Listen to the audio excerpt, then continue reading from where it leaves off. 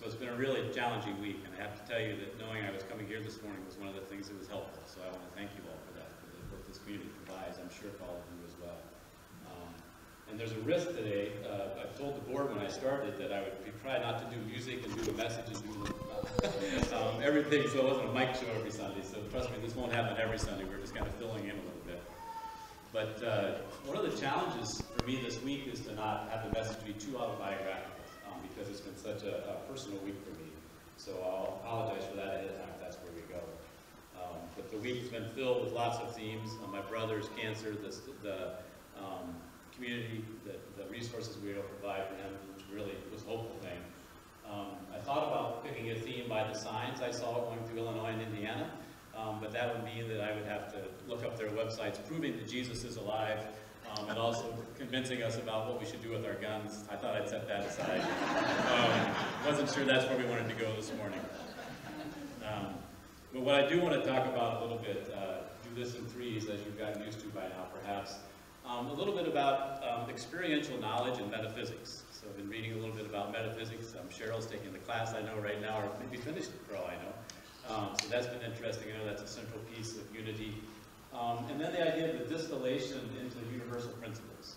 That's part of this tradition as well. The idea of really trying to boil things down, if you will, to understand some things that are central, key to who we are, what we are. And then a little bit about community and how that happens in community. So there's a paradox for me within this tradition, if you will, of unity about metaphysics. Because on one hand, metaphysics, defined by Hasselbrook, who wrote sort of the basic tome that's being used right now for unity, folks, is a branch of philosophy concerned with the fundamental nature of being and reality, okay? The fundamental nature of what is, if you will, and that it explores areas that are considered above and beyond the physical sciences. Or as Charles Fillmore said, that which transcends the physical. Okay? And part of the challenge with this, for me, or the paradox, is that so much of what I experience as reality, I have to touch. I have to actually experience. And so that paradox of how we look for those central things which are beyond the physical plane, and yet for me the key to that is what is in the physical plane. It's an interesting paradox for me. And a quick aside for that. So the question is, what is the nature of God, or the divine mind, the spirit, right? These names we have for divinity, which I really will dig into for an entire message one of these weeks. That's one of the things I'm looking forward to doing with you all. But what is the nature of humanity? What is the nature of our reality, if you will? And what's the nature of the relationship of humanity to nature? Right? Those are some of the basic questions we ask. And I think that, or actually the relationship of humanity and beauty, if you will, one of the terms I've been embracing lately. And if time is only linear, when we think about unity and the explorations of these questions, we might assume that we're moving away from the limited thinking of our forebears, like we're rejecting that we inherit. And my sense is, however, that if we think about time in a cyclical way, which is a little bit of a challenge with New Thought, because New Thought is so much about progress, but again, if you think about time as a circular, and turning in a circle, for me it helps me understand the tradition in a new way. So when revisiting the past, we also come to an understanding of the truth in our current time. Okay? We see that as a cycle. It's a cycle moving back and forth. So I have a quote for you. Let's have a quote for you. And this is from Helena Norberg Hodge, a conversation she had with Wendell Berry. Great piece. If you don't know these people, or I should probably tell you. So she is the founder and director of Local Futures. She wrote a book called Ancient Futures, which is that paradox, one of those paradoxes that I have really embraced. But then Wendell Berry, if you don't know, is a great essayist, poet, novelist, Kentucky farmer, a real visionary. And they capture some of this sense of both the ancient and the current, if you will. Here's what she says. What I've seen in ancient traditional cultures is that even the language reminded people that their experiential knowledge was really the only reliable knowledge which you could experience. One of the great tragedies has been this shift towards trusting secondhand knowledge more than we trust experiential knowledge, and in fact at times denigrating experiential knowledge as anecdotal and worthless. And of course this is being reinforced by numerical, very reductionist modern science. Talk about the medieval mind sometimes in here versus modern science, where we have a tendency to reduce things like that. And Berry replies, I think what you're applying there is the fundamental rule of all human disciplines. And that rule is that you have to know what you're talking about. You have to come with evidence. And this applies across the board, from the court of law to the laboratory of the scientist. You have to know what you're talking about. It has to be experiential. And I would say for the theologian, for the philosopher, and the metaphysicist as well, that you have to experience what it is you're talking about. So one aspect of unity, this tradition, as I understand it, is a reinterpretation of sacred works, both centrally Christian scriptures, but also, in my mind, the Hebrew Bible, with an overlay of some basic unity principles. And so we revisit, we do turn in a circle. But I have to say that I am, as we come upon the Easter season, I am like Thomas, if you know that story. We often talk about doubting Thomases, right? So in the story that we hear in the gospel, when Jesus of Nazareth has been proclaimed that he's risen physically, risen from the dead, and people are all excited, they're scared, or whatever they were. Thomas said, wait a second, I don't believe it, right? Remember that story? Until I can place my hands in the hole in his side, I won't believe that he's back, all right? And I know we kind of denigrate Thomas for that a little bit, but I have to tell you, I embrace Thomas for that, because I think that's part of who I am, too. And by the way, I have to tell you, so you all appreciate me having provided this, I was trying to look up that story at home, and of course I left my Bible here, because there wasn't one here. So I couldn't actually look it up, so you have to trust me on the story. You'll tell me if I was wrong. So again, for me, as we think about the idea of metaphysics, the idea of that which transcends the physical realm, to me the key remains, what can I touch? What can I experience right in front of me as a key to that transcendent realm, if you would. So talk a little bit about distillation. You know, distillation in the chemistry, right? You sort of boil things down to their base elements. It's a means by which we come to some of these basic understandings. So this is a shameless plug for the class this week. Those of you who are still interested, we're doing the class on the 5 principles of unity. And that's what those are. They are an attempt by, actually it's Fillmore's great-granddaughter who wrote the book that we'll be using. No, excuse me, she came up with the principles. There's another one who wrote the book. But it's really this attempt to say, as you look across disciplines, spiritual disciplines across the world, what are some basic things that we really share, that we really find? And that's kind of where those 5 principles come from. And the dictionary said that what you do is you heat something to separate the more volatile from the less volatile to create something that's nearly pure or a refined substance. So if you want an image of that, when I was in Columbus, south of my brother's house, the near north is an area in Columbus where the hipsters hang out. We're really fun to make fun of. If I could grow my beard longer and was 30 years younger, I could probably be a hipster myself, since I wear flannel shirts a lot. But we went into this coffee shop because my partner likes fancy coffee drinks. But it was a hipster place, and the coffee you had to wait like a day for. It was literally hanging on the wall, dripping slowly through tubes into this tiny little cup. So that was distillation, right? The other example I think of is peeling an onion. That you take these beliefs that are out there and you say, what's the core? What's the core belief here? To get at reality, to get at divinity. And within this tradition, we inherit, you inherit, I inherit, where this has taken place, has been that exploration of the intersection between Judaism and Christianity. Particularly in light of the lines credited to Jesus of Nazareth, the historical Jesus, that said the kingdom of God, or the kingdom of heaven, if you will, is right now, is in all of us. That's where we get some of this unity principle about divinity being in each of us, right? This statement by Jesus. And within this understanding is this realm of divinity, this beauty, if you would, is not just a little bit in each of us, right? But it's complete in each of us.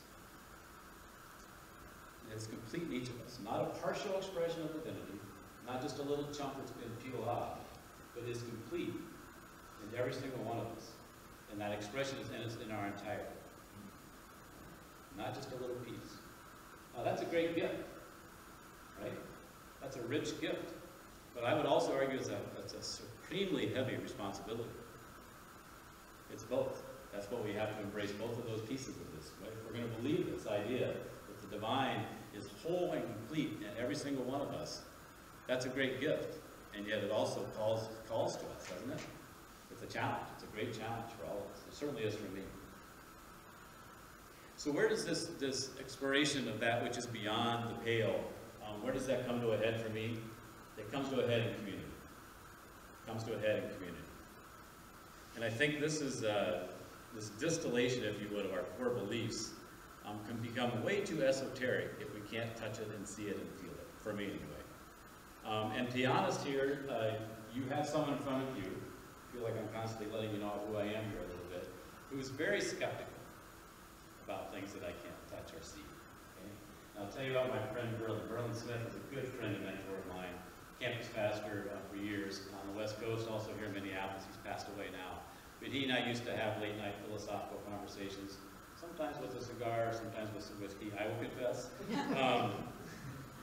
Got in trouble for that a couple of times. That's a story you don't care about. But anyway, we used to try to distinguish between being a skeptic and being skeptical. I want to clarify that because I think being a skeptic is problematic. Being a skeptic is actually a person within the Greek philosophical tradition. I looked this up too.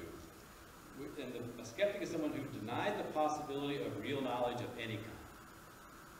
So a complete denial of any kind of knowledge. Just said, nope, there's just no way. We can't land there. Versus being skeptical simply means that you're not easily persuaded or convinced, and that you doubt the fundamental doctrines of religion. So I'm skeptical, friends. I've told you I wrestle with these concepts, but I think that's a good distinction for me. And I think that in a community, a strong, healthy faith community, that being skeptical is one of the things that helps us grow.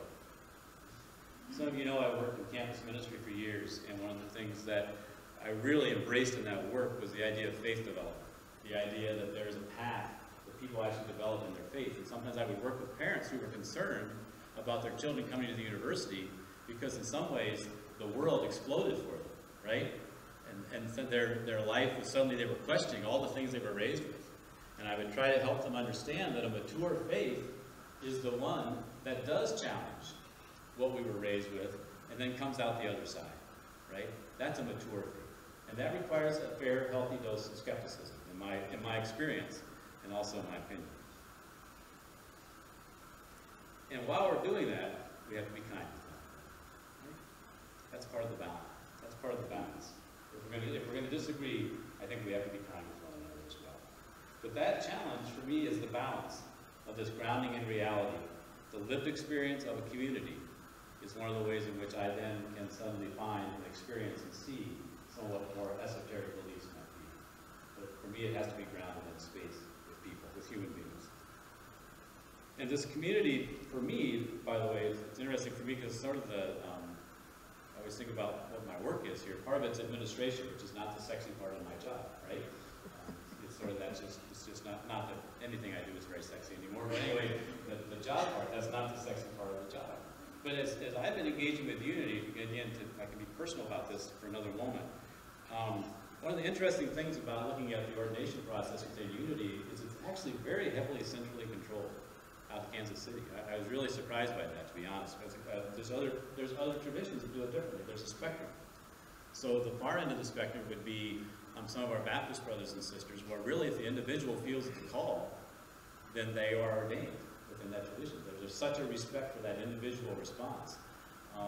And I come from some traditions which is really more of a middle ground, where it's actually owned by the local community, which I'm really attracted to. Right? So there's a sense of the central understanding, the education, the understanding of what are central tenets, if you will, or tenets, I think, Rose, we decided last night it's called, of beliefs, right?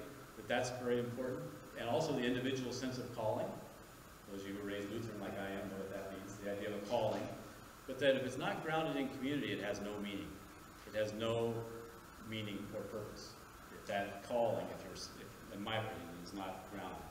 And this is why, for me, part of that grounding, when I think about mysticism or I think about that which transcends, the voices which are most relevant or most hit my heart are the ones that aren't grounded in a tradition. So as some of you know, I've talked about this, some of the Roman Catholic mystics I'm most intrigued by because they're still grounded within this rich tradition. Richard Rohr, who I've been encouraged by one of you to read more lately, a Franciscan monk. And yet he's very esoteric in some of his experience of the divine, but he's grounded within a tradition that's anything but that. I find that intriguing as a balance. And it's a paradox. That idea that which is most real, which is outside of our physical realm, might also be the key, is most in what we experience here. And where does that community happen for us? One, for me, as you know, is in nature. Our engagement with the natural world is one of those places where we sense the divine, our understanding of.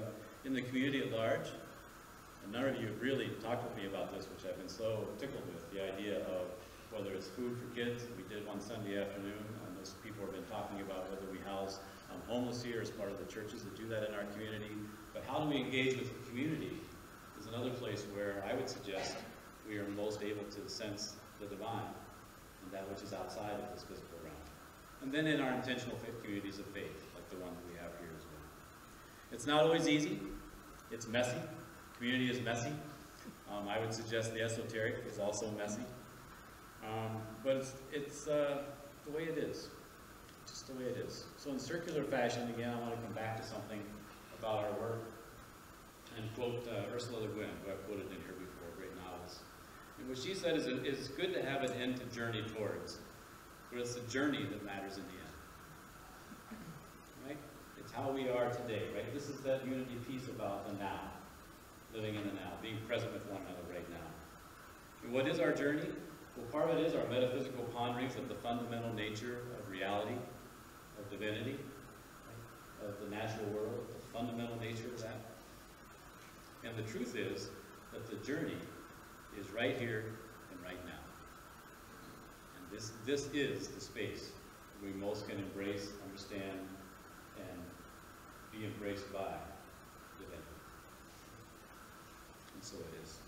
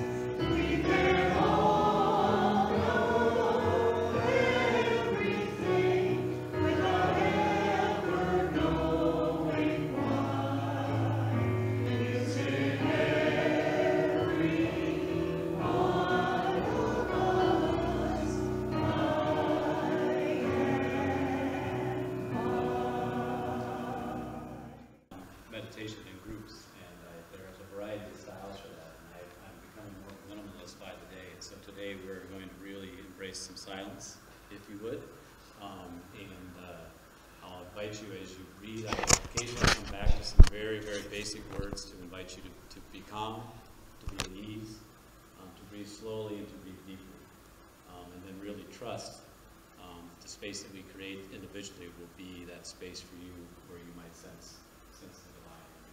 So if you take a moment to make sure your feet are nice and flat on the ground. Relax those shoulders if you can.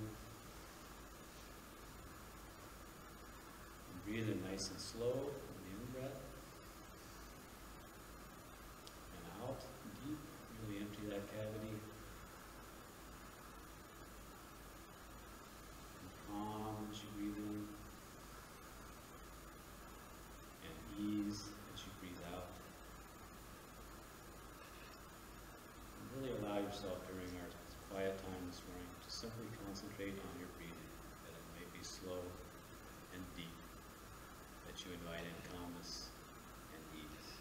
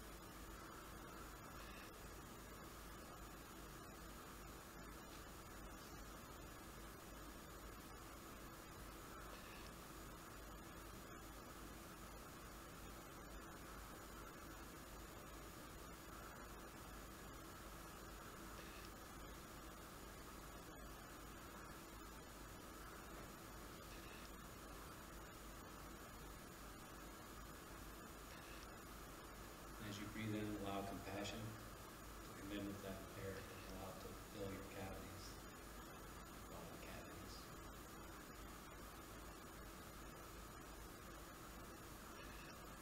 And as you breathe out, allow that compassion to flow back out.